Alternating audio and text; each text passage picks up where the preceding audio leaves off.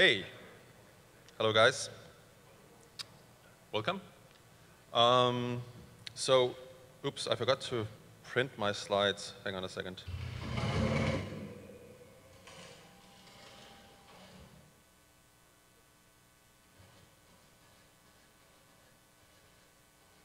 Sorry about that.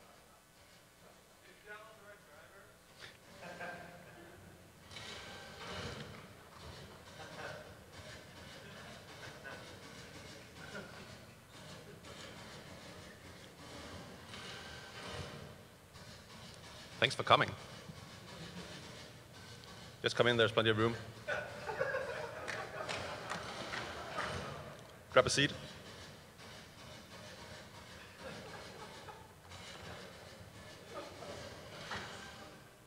Awesome.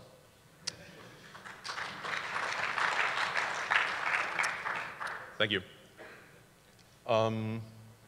So I all think we've probably been this guy a couple of times in our lives. I know I have.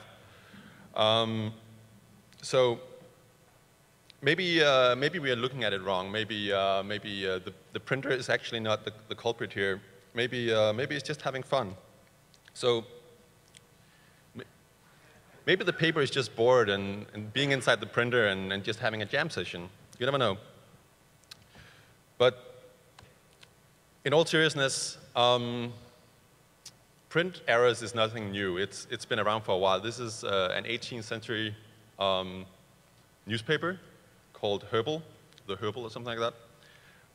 And the back side of this page is actually smooth printed, everything is fine. But there's a crease here on the front side when it went through the printer. And when you drag it out, you can see that the printer was folded when it went through the printer. So this is nothing new.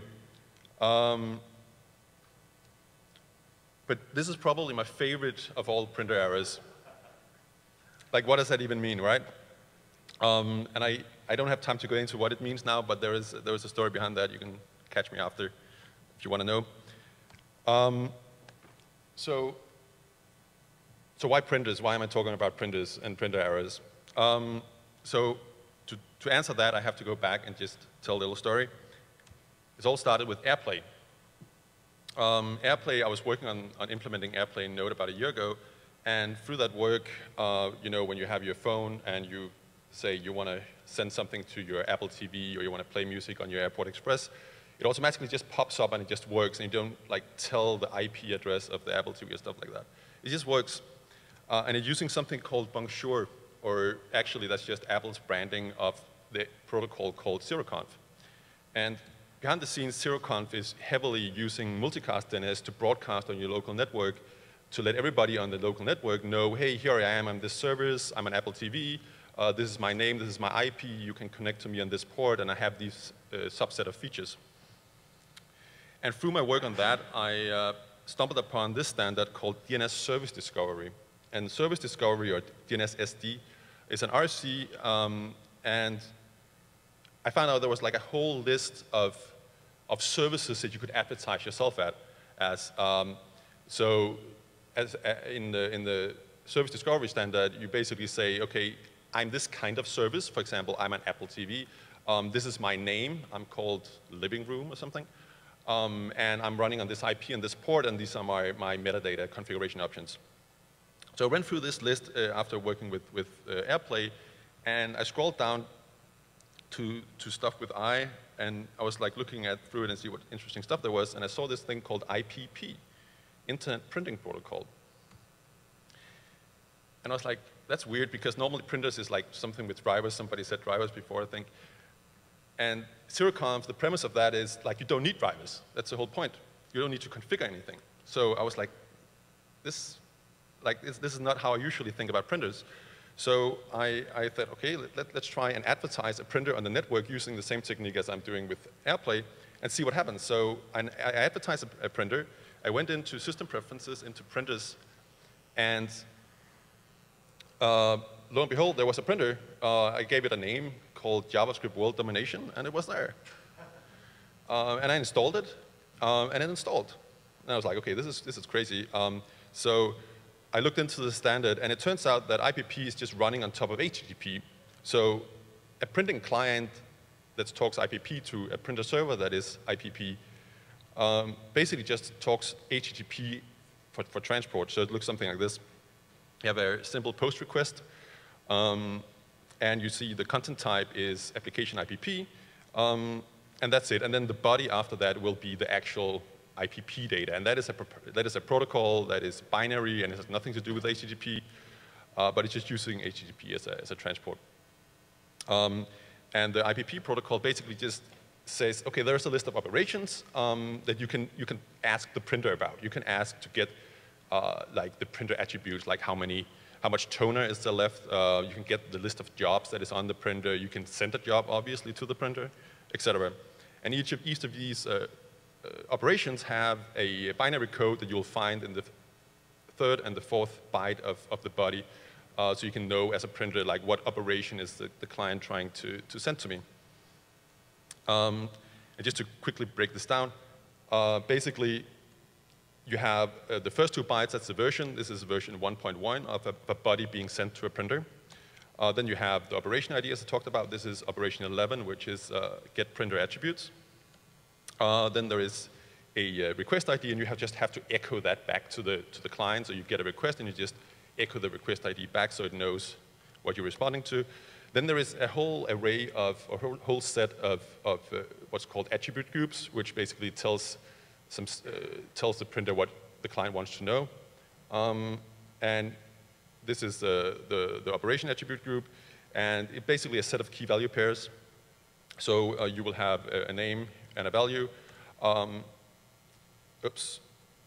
you can also have like booleans, you can have arrays, integers, etc. And then finally you get to O3, which is the delimiter tag for each type of attribute group. But O3 is a special one, which means this is the end of the attribute groups, and after that you will have the body of the document, the actual document you're trying to print, if you're printing a document. A lot of the operations that you saw before don't have actual bodies, so there'll be nothing there. So I implemented this in IPP encoder, which can encode and decode this stuff. This is a very, very low-level module for you to write your own client or your own server. And it's very simple to use. I don't know if you can, if the font is okay here, but you require the module. In this case, this code is behaving as a server, but you could do the same thing for a client. You decode a buffer that you get in, just this binary body that you got. And then you prepare a response based on that buffer, and the response is just a little bit nicer JSON structure as opposed to the binary stuff, where you say this is the status code that we want to give back to the client. You echo back the request ID from the decoded, the request ID from the decoded body, and you give a list of attribute groups back as well to the client. And each group is basically an array of attributes. They can have different types, integer, charset, stuff like that, with a name and a value. And then if you are a client, you will actually also give maybe a data, which is actually the document you're trying to print. And then you just encode it, and you get a buffer back, which is the response that is ready to be sent back to the printer. So I did that. I made a printer, and I implemented the bare minimum of operations you have to implement if you are a proper printer, which is the ability to print a job, validate a job, get printer attributes, get the jobs that is on the printer, cancel a job, and get the job attributes. And that is called IPP printer. You can get that on NPM. And it works. You can use it programmatically. So you can require it. You give it a name. You make a new instance of it. You give it a name, my printer, and then it's an event emitter. You just listen for the job event, and then you get the first argument is just a readable stream, and you can get the data for the job. So let's actually see this in action. So let's see. Actually, maybe I should. Oh, maybe I should do like this. Hang on a second. Where's my mouse? It's there. There we go.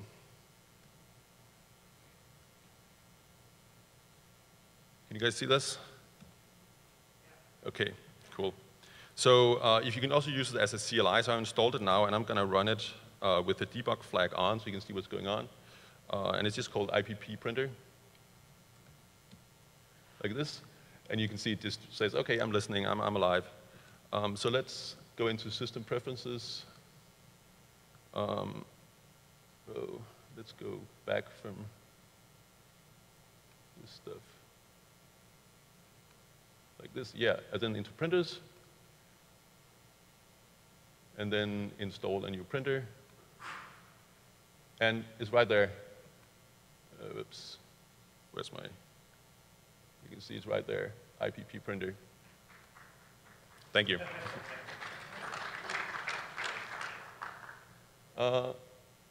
And we click Add, and we click OK. And now we have a printer. So let's go and print something. So let's, and this whole mirroring thing. Where's the, oops, there we go. Let's just print this page, this HTML page. So we print, we can see it's already selected, the printer, and I click print, and it's printing, and let's go back to see what's going on here. And here, a lot of requests are coming in. These are all the operations, and the actual job is being saved on disk in a PS file. You see, there's a lot of operation where it's communicating back and forth with the printer, trying to figure out, are you out of toner? I don't know. I mean, I'm just going to ask the printer a couple of times. So you just have to respond to that. And let's try to open this. And it, of course, opens up on my other screen. This is a really bad example to print. There's a lot of, oh, there. Oh.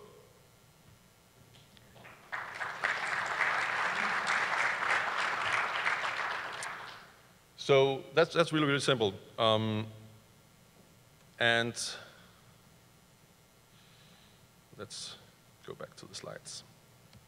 So what can you do with this? I made something where I could print to my Kindle. So you have this email address that you can actually email a PDF document to, and the Kindle will then put it on your Kindle. So why not just print something, and it will automatically take that and send it to the Kindle. I was thinking about doing something to print to bookkeeping. So every time I have a receipt, I can just print to the bookkeeping system. I don't know, you could print to tweet. It would be funny. Then my next project is going to be NCF ACP, which is an acronym, stands for NSA, CIA, FBI auto-censoring printer. So you can do something like this, totally automatically. Just swap out words. Yeah. You can make some funny stuff. If you're suddenly a printer and you have a printer in Node, the limits are not existing, non-existing. So finally, I'm going to show you this thing that I made 2 days ago. It's called print bin, which is a ripoff of all the JS bin, the HTML bin, and all that stuff. You can probably guess what it does. So let's close this guy down. Let's get the browser up. Let's look at. So this is print bin. So basically, I have mad CSS skills, by the way. Just saying. It's a public list of print jobs that anybody can print to this printer. It's on the internet. It's hosted on Heroku. And here are all the print jobs. They're deleted after 7 days. You should be really careful what you click on here because people can send funky stuff. So let's go. So you go to this repo here, and it basically just tells you to install print bin as a global module from npm. I already went ahead and did that. So if basically what you so actually I want to let's just click on this. Let's just see. Let's see how this works. So let's look at the source code for this because this is really interesting. If you open up the index file, so this is basically the source code. It's not really doing anything except it's using my zeroconf module to basically advertise a TCP service of type IPP with the host IPP.printb.in on port 80 and give it the name print bin. It's not running a printer. It's just basically telling your local network, oh, there's a printer here on the local network. By the way, it's not on the local network. It's over here on Heroku. So your system will just like accept that and say, OK, cool. On Windows, I don't think Windows supports zeroconf, so you probably have to actually set up a printer and point to ipp.printb.in. But you get the point. So basically, if we write print bin, this is funny. Thanks, Max. Awesome, thanks. Yeah, I should probably get a better, there was actually resolution, conflict resolution built into the protocol, which I haven't enabled that yet, so it will figure out a way to get a better name if the name is already taken. As you can see, the print bin name was already taken. So, but thanks, Max. So, so basically, now we can print something. So let's be like totally meta and then print this page. Whoops. My control thing is acting up. That's weird. So, oh, yeah, I didn't add the printer yet, of course. We need to add the printer, of course, first. So let's, I just realized I can see my slides down here, so I don't have to like do that all the time. This is pretty neat. So we select the print bin printer. We add it. This, I mean, you only need to do this once. And it will automatically figure out, even if the IP address changes, that it changed, as long as you just start the local advertising daemon. So now it's there. And there we have it. And now we click print. And it's printing. So now it's doing its thing on Heroku. Let's try to refresh. Oh, there's a, thanks, Max. Let's see if this is the top one. Yeah, it was. Haha. should we take a look at the cats? It's loading. PS is like a huge format. The other day, Max, he tried to make fun of me, and he printed the Bible to me. That's a lot of pages.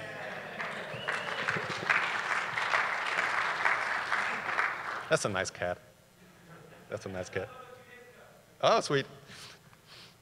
So he printed the Bible to me, and it was, the HTML itself, it was just text. There was no images. It was not a scanned version of the Bible. It was just the raw text of the Bible. That ended up being 600 and something megabytes of PS, PostScript data. It's huge. It's huge. So that's why it takes a little bit to download. So that's print bin. You can watch what you click on. You might see pictures of cats and other stuff. Yeah, that's, so where we go. OK, back. And that's my last slide. And you can see here all the modules that I went through. zeroconf, IPP encoder, IPP printer, and I also have something called print cat, by the way. That's an awesome module that lets you just print to standard out, which means you can use pipes, which are awesome, and then you can pipe your print job to other stuff on your system. So that's it. We have a couple of minutes for questions, if there's any questions. Or not. Questions related to cats are fine as well. OK. Oh, there's one question there. If scanners are standardized, like, I wouldn't say printers are standardized, but this is just one. But OK, scanners, I don't know. That's a good question. You could go the other way, maybe. Yeah. I have to look into that. I'm sorry, I don't know. So, any other questions? Nope. Well, I'll be at the Opbeat booth probably the most of the day, and we have a lot of ground coffee that is really, really good that we are giving away for free. So you can always come and chat with me there. Talk about printers and coffee. I love coffee. So that's it. Thank you very much.